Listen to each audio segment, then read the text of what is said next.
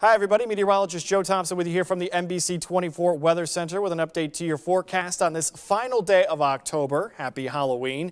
Unfortunately, the forecast does not look good. It's going to be gloomy and it's going to be pretty nasty out there for the trick-or-treaters Friday night, as well as for high school football players and fans. There's a large area of low pressure that's been developing across the northern lakes. You can see all the precipitation that's been developing around that area of low pressure. It's sliding in to northwest Ohio and southeast Michigan. And this area of low pressure is actually going to be dropping south as we go through the day, and that's going to keep this shield of precipitation parked right on top of us. It's not particularly heavy rain, but we do expect rainfall off and on as we go throughout the day. It's going to make things pretty damp out there. You can also see on the northern side of the system there is changeover to some snow as colder air is wrapping in to this area of low pressure. They could see a couple of inches up in the upper peninsula of Michigan. We're not expecting any accumulating snows, but that said, some of us could see our first flakes of the season as we go into our Friday evening, because we do expect a little bit of changeover to some snowflakes as we go through the night. So let's zoom on in here and time out the precipitation for you. We'll start this at 7 a.m. Friday morning. Again, the rainfall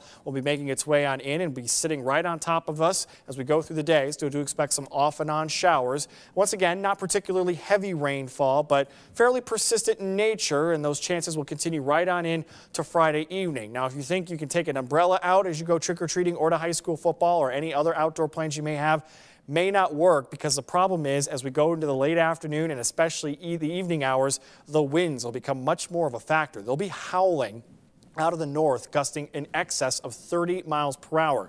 So any umbrellas you have, if they're not very strong, they could very easily fall apart and become destroyed. And you can see at this time, 7 p.m., this model tries to mix in a little bit in the way of some snow.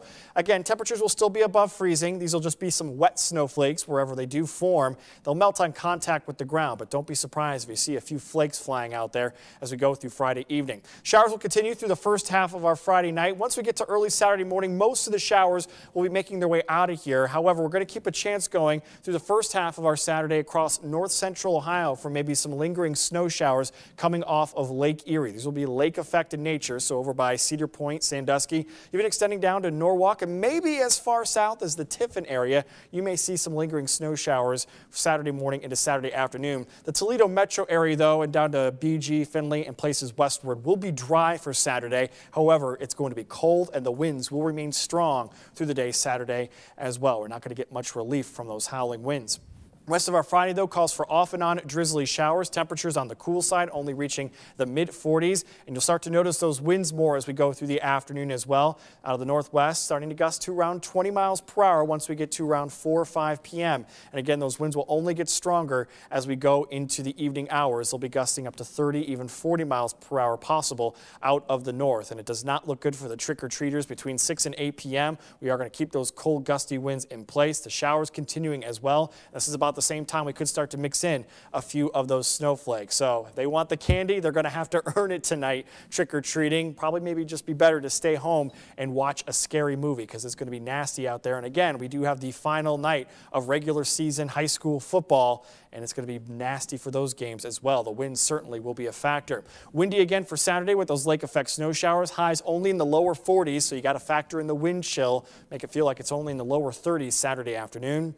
The winds will ease up as we go into Saturday night, and don't forget you do have an extra hour this weekend as we fall back and set those clocks back an hour before we go to bed Saturday night. Not as windy for Sunday, but still very cold. We're going to wake up to temperatures in the mid-20s Sunday morning, highs only reaching the mid-40s. Thankfully, we're back to average for Monday. A warm front will move through and temperatures back to seasonable levels in the mid-50s. Still tracking a chance for rain on Election Day Tuesday. Right now, though, it looks like the rain's going to be coming in for the second half of the day, so if you want to avoid that rain when you head to the polls, might be better to go Tuesday morning. Some of that rain may carry over into the day on Wednesday. Brief cool down Thursday back into the 40s, and we may track another chance for some wet weather as we head into the following weekend. But one thing is for sure, for our Halloween and through the upcoming weekend, it's probably best to be indoors because it is not going to be pleasant outside whatsoever. Have a happy and safe Halloween.